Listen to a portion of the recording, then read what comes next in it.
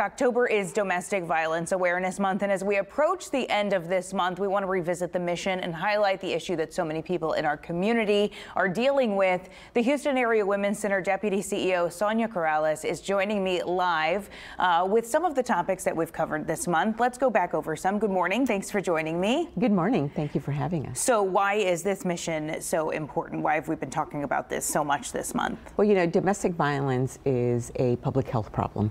And one of the things that we believe at the Houston Area Women's Center is that we believe in healthy communities, and we want to get there, right? So one of the ways that we do that is by approaching domestic violence through this public health lens. So understanding that it's a public health crisis. And by doing that, then we can really address the issue in various ways. And by talking about it throughout the month, it seemed to make a deeper connection when we have had the news stories of, you know, the last week, officers were going to serve a warrant to someone and he came out then with a gun pointed at law enforcement. I mean, we see that domestic violence is escalating into very aggressive behavior. But what are the local stats? Like, is this year worse than previous years? Has it been escalating? What can you tell us about the statistics? So one of the things that we know about domestic violence is that it is the most dangerous time is when somebody is leaving, right? So it's dangerous not only for that survivor, it's also dangerous for friends and family, and it's also dangerous for police officers who are actually going to those calls. So we know that it's dangerous. I would venture to say that it's an epidemic. It's a public health crisis. We know that it's increasing. It increased. We saw lots of increases during the pandemic, and we're still seeing some of those effects.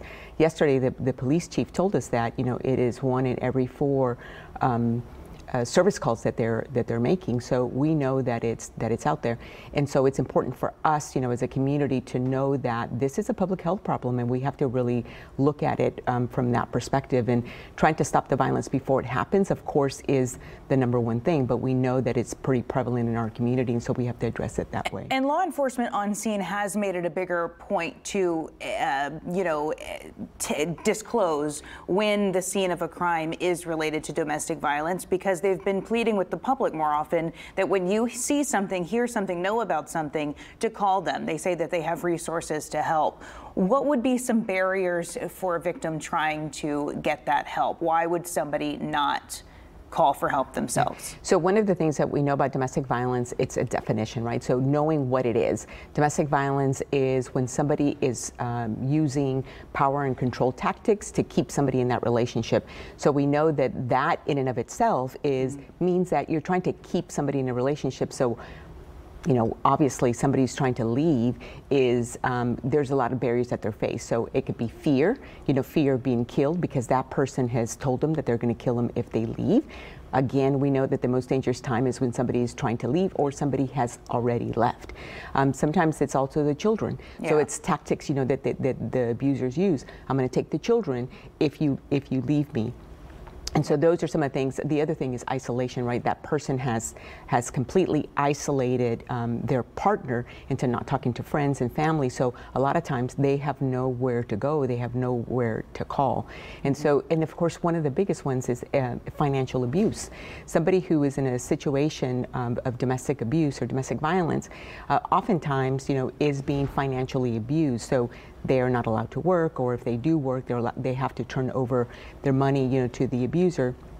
And so oftentimes what that person is feeling is though they cannot leave, so it serves as a barrier. That is the #1 barrier for somebody trying to leave a situation. So at the Houston Area Women's Center, we offer those services and say, hey, listen, you are not alone.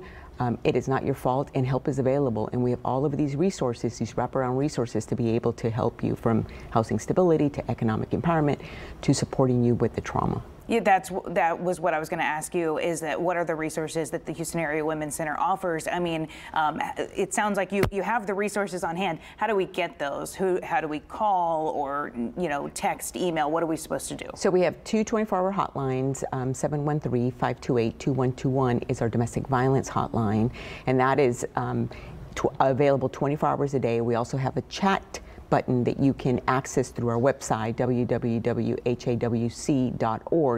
and anybody can go to that website and then they can use the chat. But the services are available 24 hours a day for anybody who may think that they might be in a situation where there's domestic violence. And domestic violence does not manifest itself only through physical violence. It could also be emotional abuse, economic abuse, sexual abuse, spiritual abuse, all of those things. So if you think that you are in a situation where there's violence, please give us a call. Or if you think that there's a friend or family who might be in a situation, please give us a call.